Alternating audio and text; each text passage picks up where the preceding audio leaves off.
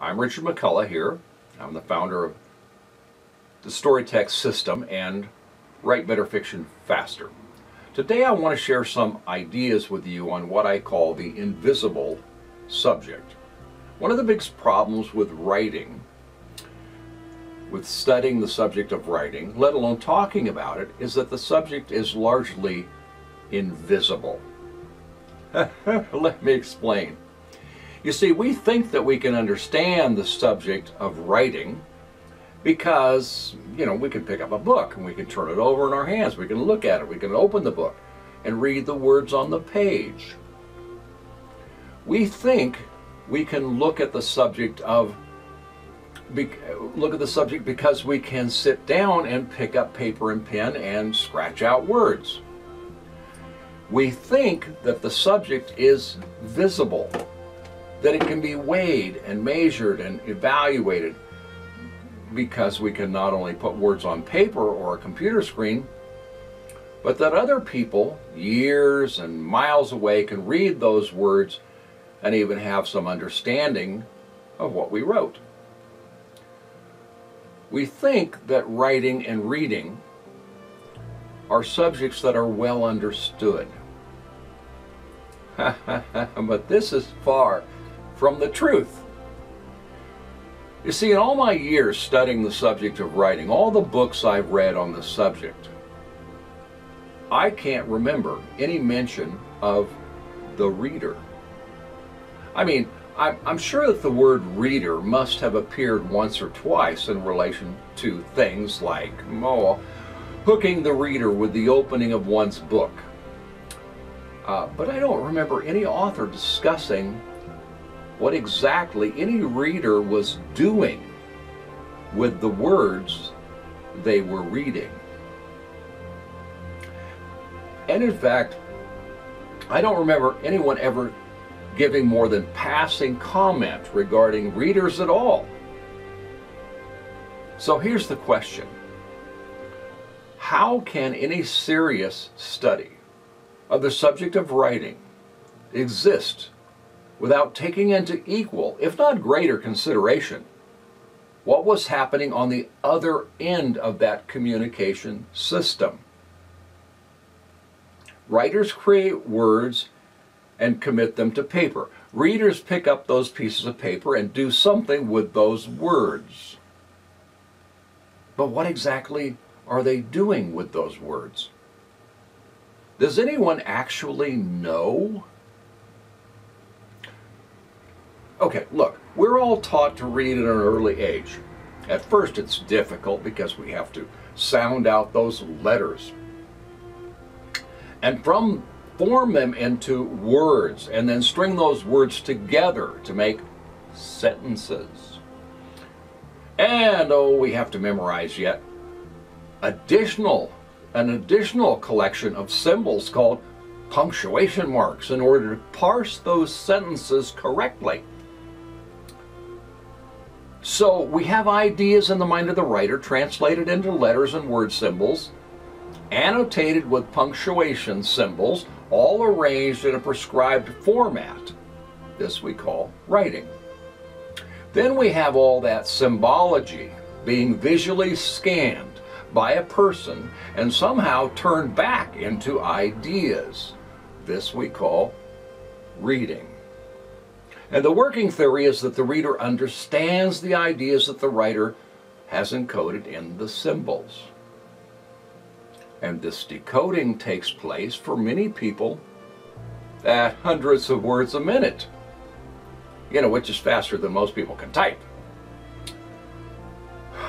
What I find most curious is not that this coding and decoding takes place, but that there is so much attention on the coding end and so very little attention paid to the decoding end of things, especially by writers, the ones that are doing the coding. One would think that writers would be profoundly interested and not only what readers were doing with their words, but how the process was actually performed. But I can't remember ever having read anything about how the mind of readers actually worked, let alone how writers could do a better job of working with that mind on the other end of the writer-reader relationship. That's part of what I mean when I say that this subject is actually invisible. Example number one. You see, the writer is not dealing with any really real things. He's only dealing with symbols. Example number two. Likewise, the reader is not dealing with anything real, but only symbols of things. And then it gets far worse and even more incomprehensible when we realize that to discuss either the mind or actions of either the writer or the reader, we are forced to use symbols to discuss the mechanisms that are invisible. Not only is the mind invisible, but the sequences in which thoughts are formed and modified and expressed are invisible. With the exception of a scant trail that might be hinted at with a collection of symbols scribbled in haste upon a page. Even more mysterious still is the decodification process whereby any such scant trail can be scanned and interpreted. So we see that the process of reading is every bit as mysterious and uncodified as the process of writing, because both deal exclusively with symbols of things rather than things themselves, which makes both subjects invisible. All of that is bad news. What I believe is an accurate portrayal of the lack of understanding of the writer-reader relationship.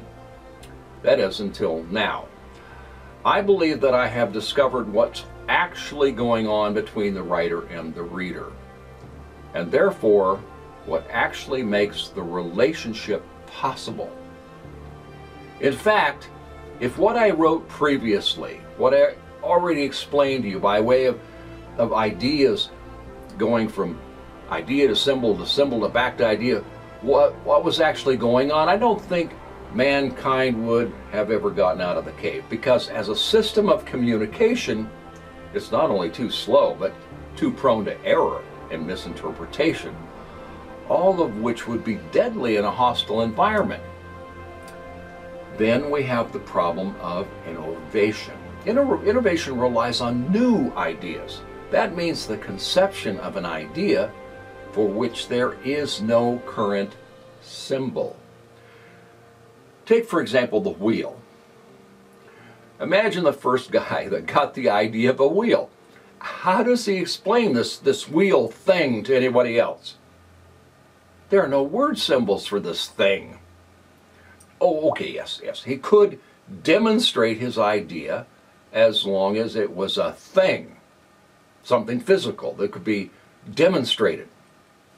However, a sophisticated culture requires many ideas that have no physical manifestation, or at least not with a mere word symbol or two. Take, for example, this short list of ideas that require a large number of words to communicate, such as truth, or justice, beauty, love, hate, greed, etc. Oh, and let's not forget that granddaddy of them all, God. These and many others are big ideas. These require a great number of word symbols to communicate, and some with many thousands of words attributed to them are still not universally or adequately agreed upon.